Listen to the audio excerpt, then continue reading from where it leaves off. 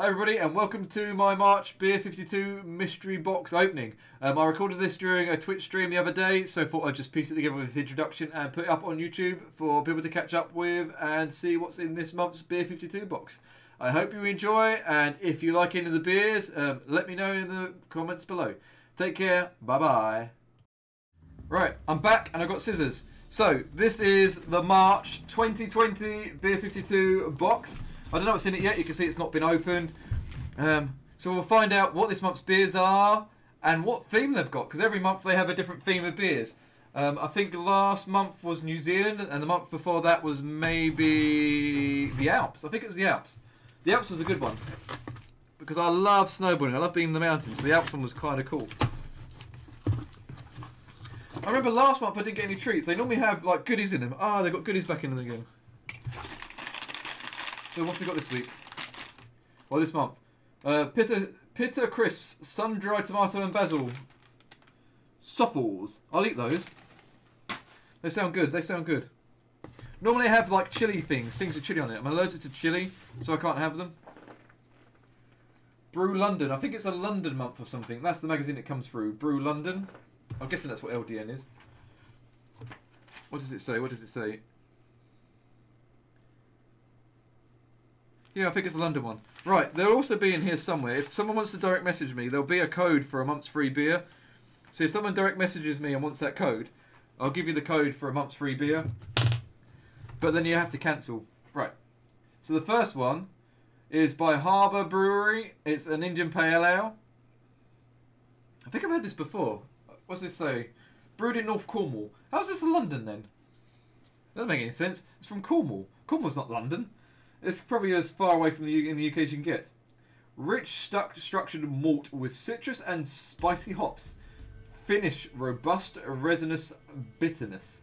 That sounds cool. I think I've had it before. I recognise I've drunk Harbour beers before, and I normally drink pale ales. Pale ale's my thing. This is Calatio Session Pale Ale, and there's a massive dent in this can. It's come through dented, which I can't really blame on Beer 52. It might be the courier company that's delivered it. But that's a cool looking can. It's a cool looking can. What does this one say? God, it's dented everywhere. Standing on the shoulder of giants, Salt is a microbrewery on a mission to unify heritage and modern brewery. Our homeland, the UNESCO village of Saltaire, was built by a super prosperous pioneer of workers' rights in the 1800s. Cool. Beer. What's that? That's a Session Pale Ale, that one. Right, got a couple of bottles. This one's got a really cool lid on it. Before we do anything, check out that lid.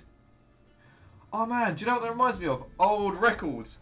If you remember old 45s and so on, and you've lost the middle of it, you used to put something like that on the turntable to hold the record in place. So this is all a bit Colin and Nico. This is a lager. I do like their logo. That looks cool. So does this say anything about it? No, all it says is store upright, serve at 6 to 8 degrees. So it's a modern quaff. A modern quaff? I don't know what quaff is.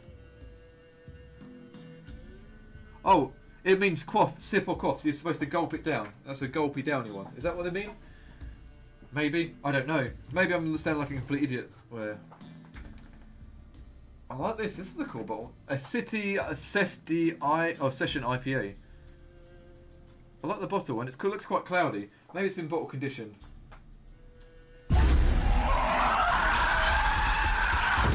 Jiggles, this is serious. This is serious time, Jiggles. This is beer time. This is serious. Don't scare me in beer time. You don't want to see these poor bottles getting damaged, do you? You don't want to hurt the bottles if I jump. No, there's nothing written on there. It's just ingredients. So it doesn't tell me much about that. Oh, I just realised on the front of the bottle it tells me about it.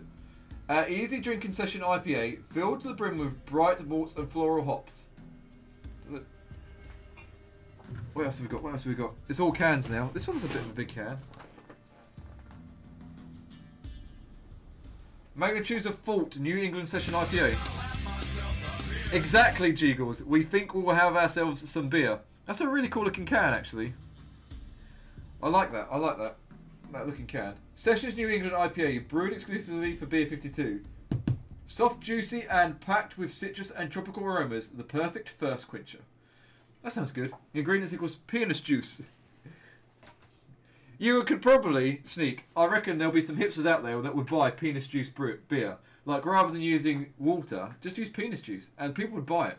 Like, wasn't there that woman the other year that sold breast milk ice cream? I'm sure there's a breast milk ice cream woman.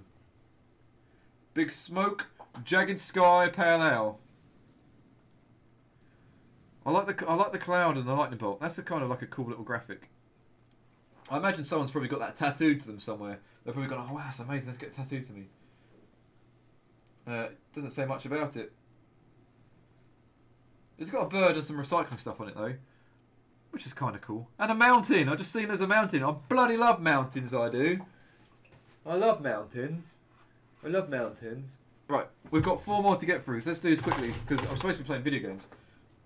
I think I've heard this one before.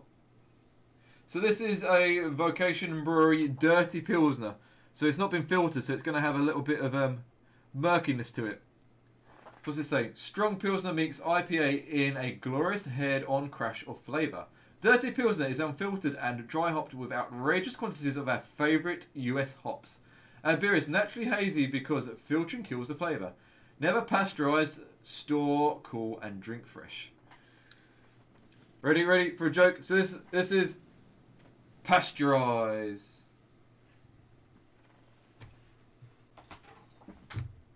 That's a good joke. That's another dead joke. Red Rye. Bianca Road Brewery. That's got mountains in the background as well. They've all got mountains in the background. What does this one say? Nothing. This one doesn't say anything. It's just a beer. This is a Red Rye beer, so it's going to be like a reddy colour. Awesome. Right, what else we got? What else we got? What's that face mean? Was it for my crap joke? Was it for my pasteurised joke? I was talking about this. I was talking about this earlier, actually, with one of my friends at work. Weirdly, I was talking about this specific beard. Beer? This specific beer. So this is a shakedown by Tiny Rebels. So there's a pub near me, probably about 500 metres away from me, called the Dead Pigeon. Gives away a bit where I live, because that's got where it is on it. But the Dead Pigeon, not too far from me, and they do Tiny Rebel beers at the moment, and we're talking about this one.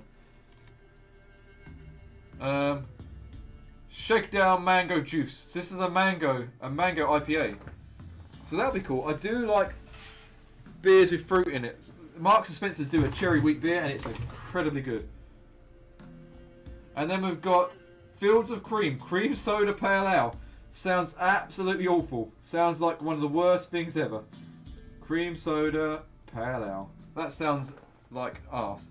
Get ready to be transported back in time for this modern interpretation of the nostalgia-filled drink of many childhood memories. Cream Soda!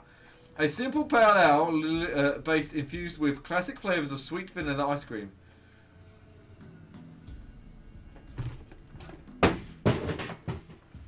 Right, that's the beer box done. There are all the beers. There's some nice ones, there's some good ones there. Can't wait to actually try. Except for that vanilla, that last one. That last one sounds awful. So we'll forget about that one. Well, I'll write that one off the face of the planet. Anyway, back to my wine. Cheers, everybody.